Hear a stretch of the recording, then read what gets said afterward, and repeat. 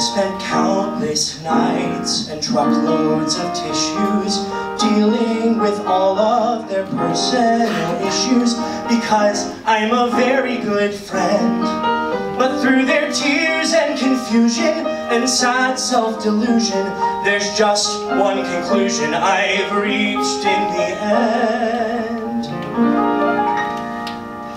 Everyone cheats on everyone. All of my friends are whores. Everyone cheats on everyone.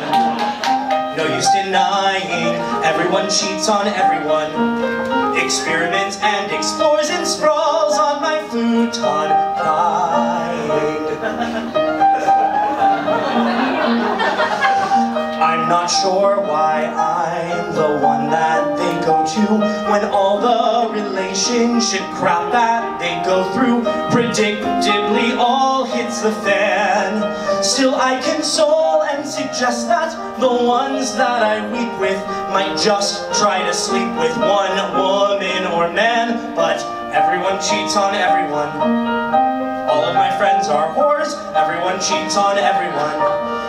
Why do I bother? Turn your head just a minute and they're suddenly on all fours, spooning with someone's father.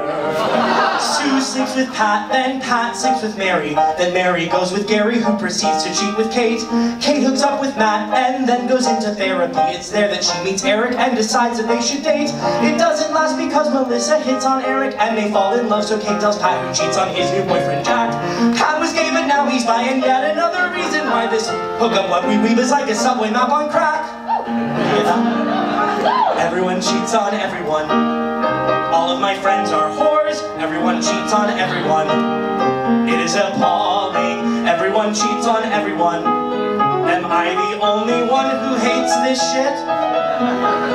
It is appalling. Whores, whores. Why do they have to be such whores? Whores. Why must they be so skanky? Everyone cheats on everyone, sleeps with everyone, gets with everyone. All of my friends are sluts and whores.